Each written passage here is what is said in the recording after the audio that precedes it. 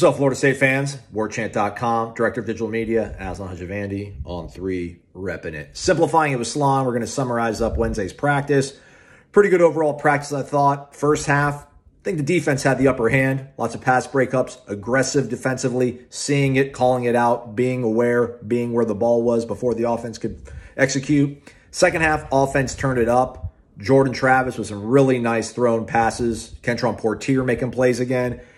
Deuce Spann making a great catch in the corner off a back-footed throw lobbed up by A.J. Duffy. Breaking down period 3, though, that's team 11 on 11, about as close to a game situation as you will get in practice. Jordan busts off a run, completes a pass to Kentron. Defense held up pretty well, set up a 51-yard field goal. Ryan Fitzgerald hits the crossbar, bounces over, it's good, but actually Norvell iced him. He called a timeout. Re-kick, short to the left. Can't have it all.